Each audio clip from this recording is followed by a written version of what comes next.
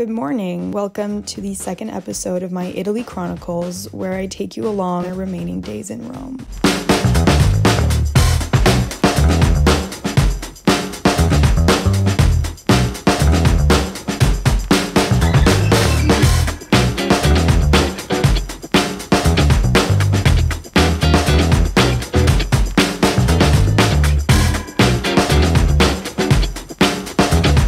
Our third day in Rome began with my mom and I making ourselves some matcha. This is kind of our morning ritual.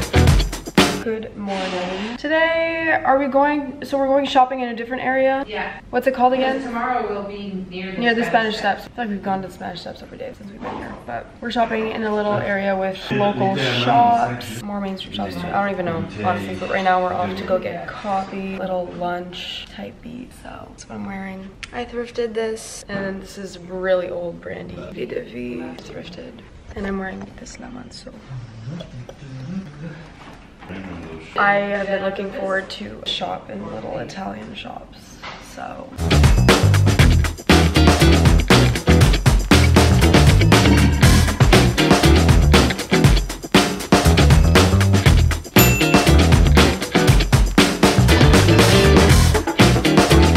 We got some sandwiches, coffee, tea, you know the drill.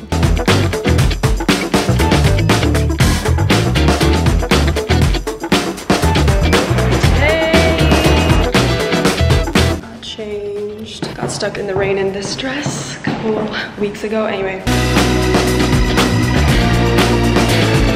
This day was very spontaneous. We wandered around a lot and ended up in this shopping area where we did a little bit of damage. But honestly, only my dad ended up getting things, which is surprising given he hates shopping the most. Bored of shopping, we stopped for gelato and iced lemonade to refresh ourselves on this very hot day.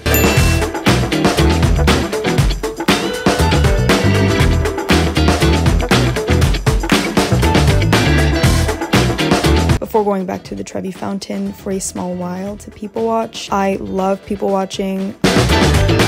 We later stopped in one of those stores that sell cute gadgets and snacks and got some candy to satiate our collective sweet tooth. They were these fire little bubblegum candies, super sour, super tasty.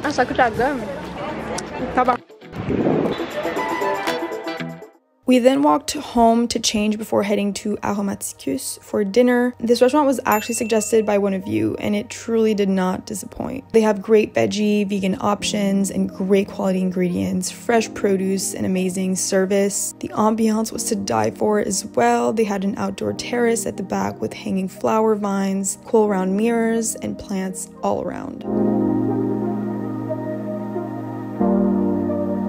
We started off dinner with some Campari Spritz, which would later become my dad's drink of choice wherever we went.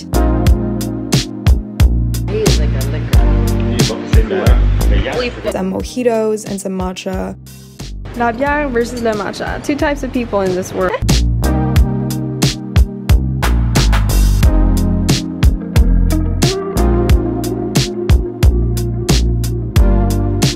We ordered probably the best falafel and hummus I've had in my entire life. I kid you not, we all finished it in about a minute. It was exquisite.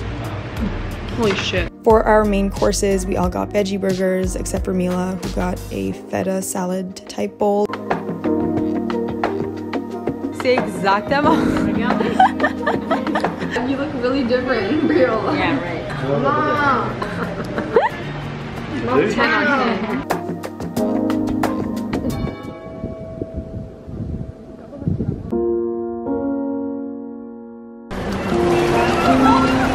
We got stuck in a flash rainstorm afterwards and had to seek refuge in some random restaurant. I personally love getting stuck in the rain. I love the spontaneity of it, and just the feeling of rain on my skin makes me feel so free.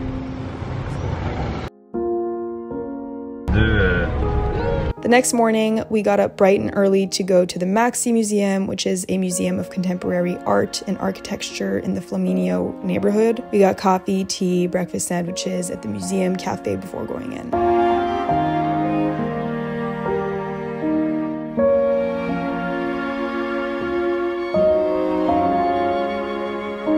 The architecture of the museum was an exhibit in and of itself.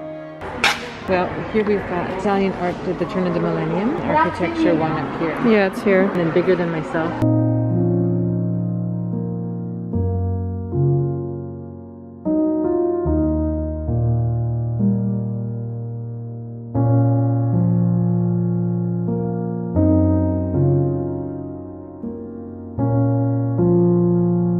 We viewed the exhibit entitled Bigger Than Myself, I believe, which features photographs of all types with different themes written on tape surrounding them. It was kind of like a collage type exhibition, which was really cool. This portion was about different Italian historical, socio-economical, and cultural elements. Its purpose, if I remember well, was to showcase all the historical baggage and culture Italy has to offer aside from its pizza and pasta. Honestly, this is a really rough description because I saw this literally 2 months ago, so my memory is a bit foggy, but it was a super cool exhibition. That, at least, I remember. They also had this room where you entered and were surrounded by projections, which I personally am obsessed with. The exhibit was called Rewind the Future, and it was an unedited selection of videos tracing the history of the Maxi Museum since its opening 10 years ago. They also had this yellow room, which my dad and I were really drawn to for some reason. We spent like 10 minutes there just wandering around.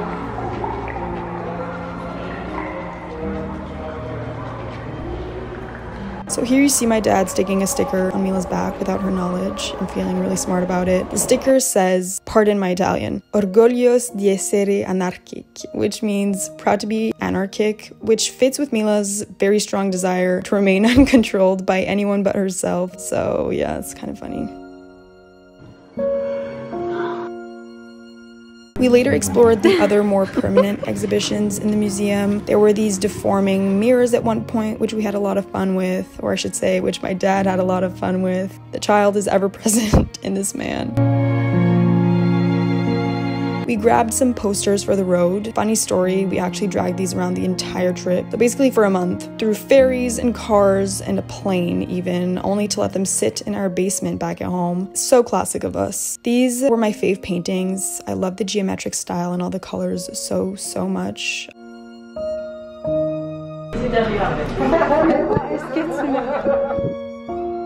Afterwards, we walked about 45 minutes to Boobies. Yes, that is the name of the restaurant. Aimé musée? Oui. Ton milieu, puis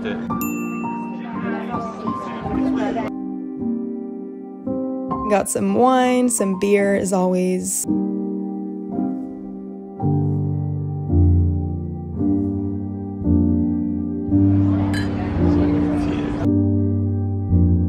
Avocado tuna tartare, a charcuterie board, definitely not my cup of tea, but it is kind of pretty. And then Mila got a feta salad and I got some tomato rigatoni.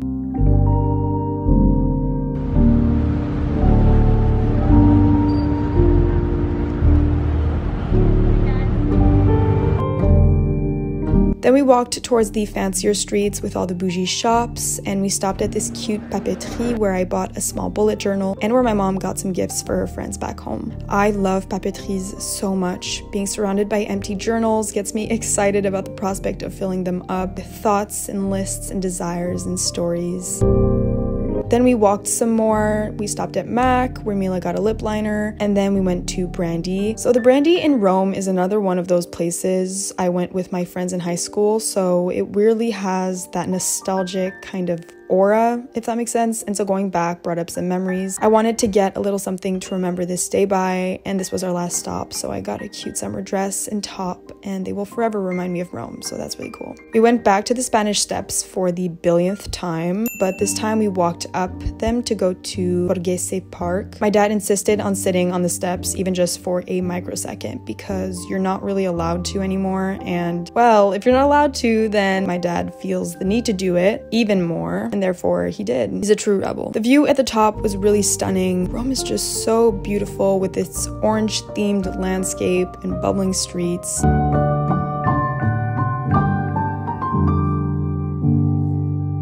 We then made our way even higher to Borghese Park, where we wandered around for a while.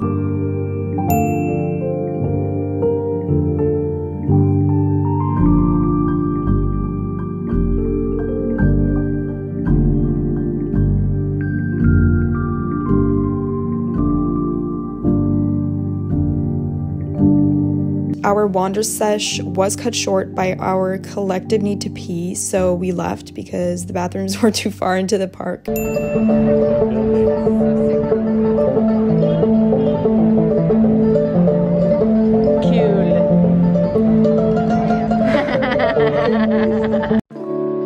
Back home, we got ready to go out to eat. We ended back at Aromaticus. It was just so exquisite the night before. The inside ambiance was really nice as well, with the dim lighting and bookshelves and wine selects. We started off with our respective drinks: Campari for mom, beer for dad, mojito for Mila, and matcha for me.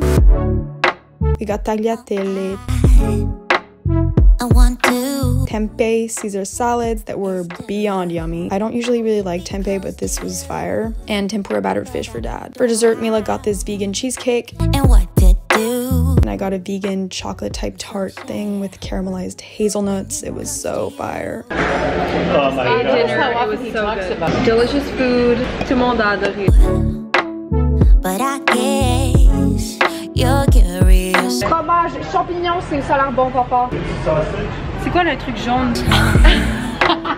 So let me show you. Because we are never satisfied, and because my dad is my dad, we went out for pizza later in the night. Mila and I ended up eating most of it during our drive the next morning, and my dad was really pissed about that, but anyways. Never get out, 'cause Promenade. Dove sei? Mila and I ended the night off walking around Trastevere one last time. The next morning, we would leave for Vieste. Can't wait to show you that because that's really stunning as well. Love you! wasting time with you, baby.